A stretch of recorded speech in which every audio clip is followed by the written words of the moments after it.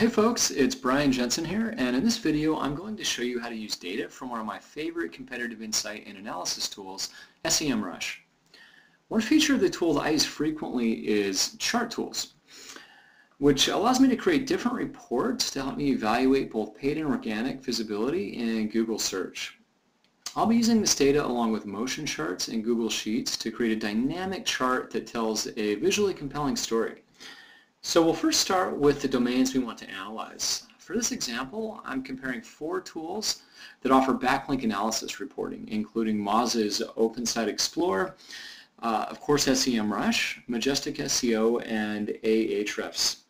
The very first data set that we'll export is organic traffic, and we'll go ahead and set the time range for 2 years and plot chart. As soon as this is ran, we can export this to Excel. And it's important to note that Charts allows users to choose between a variety of paid and organic filters. For organic, our options are total ranking keywords, estimated organic search traffic, traffic price, new keywords, lost keywords, improved keywords, and declining keywords. And we've also got some PPC or advertising options as well to evaluate performance in Google paid search. So once we've exported organic traffic, we want to next go ahead and look at total keywords or total ranking keywords. In addition to analyzing organic search performance over the past 2 years for these domains, I'm also interested to see if there's any type of correlation between number of ranking keywords and Google organic search traffic. So once we have all the data sets exported, I like to clean up the data by removing any columns I won't be using for motion charts, which includes type, database, and summary. So once we have all of the data copied into a new Google spreadsheet, it should look something similar to columns G through AB. Following the guidelines for motion charts, the very first column that we'll define will contain the website name or entity that we'll want to track, followed by a column that includes our date values. The rightmost columns will contain our SEMrush data that includes Google organic search traffic and ranking keywords over time.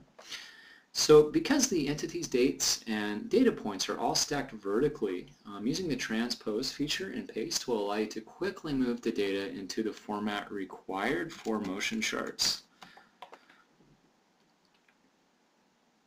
So now that we have the data compiled into the proper format, creating a motion chart really is as simple as just selecting the data, selecting Insert, Chart, and because we put the data together in a way that's required for motion charts, Google recognizes this and is recommending that we create a motion chart. So once the chart has loaded, we'll keep organic traffic as our y-axis, and we'll want to change our x-axis to time as we're evaluating organic search traffic and total ranking keywords over time.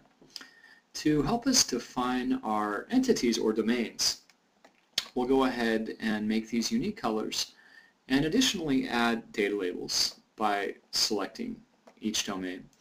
I like to remove trails because I think it makes the chart look a little messy, but feel free to experiment and create a chart that works best for you or your client. So for size, we're going to select ranking keywords, which will cause each domain to increase or decrease in size as they gain or lose visibility for keywords in Google search.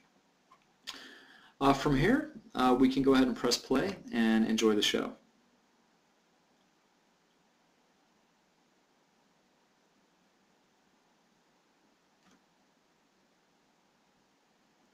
And we can see that here, Moz is the clear winner, not surprising, due to their robust blog, which pretty consistently is updated with new great content that serves the online marketing community. So if you prefer a simple line chart or even a column chart, switching between the different formats is really easy.